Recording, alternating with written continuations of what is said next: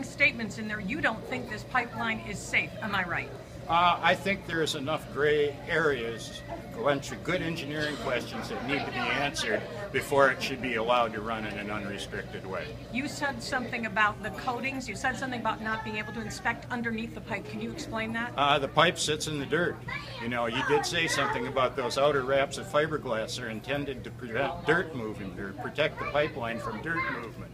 This pipe sits in the dirt. It moves around because it shrinks and expands. The bottom of the pipe is the part I'm worried about. That's where they usually fail. You said something about Kurt Bernanke. Am I saying his name right? The Enbridge guy. What did you say that it was an interesting interpretation? Am I right? Can you tell us something about what you said about that? I said he made an interesting interpretation of the 7-layer coating system that was originally designed by the Bechtel company for this pipe. And that to expand that a little bit, I mentioned that Enbridge bought this thing. They didn't build it, they didn't design it. I don't know what they know about it for sure. What do you think should happen right now? Is this pipeline unsafe? What should happen? That's not my job. My job is to inform people. Think of me as somebody like Dilbert. I explain to management what the problems are. What management does is what management always does. But it's not my job to make that decision that involves many soft things like employees and Michigan's energy economy. I think there are very good questions to be asked and that need to be answered, it should happen now. And I just want to get specifically, there was recently a revelation about these 19 protective coating problems called a holiday. Yeah.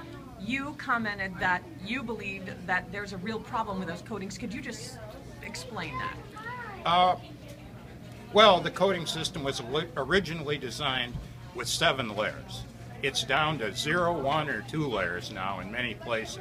We don't know how many because we can't look under the pipe. So the real question is this adequate? It's a long ways from what the designers intended. Enbridge says don't worry about that. That's when I start worrying about that. But is it safe right now to have 23 million gallons of oil going through a 64-year-old pipeline? I don't work in terms of safe. I work in terms of probabilities.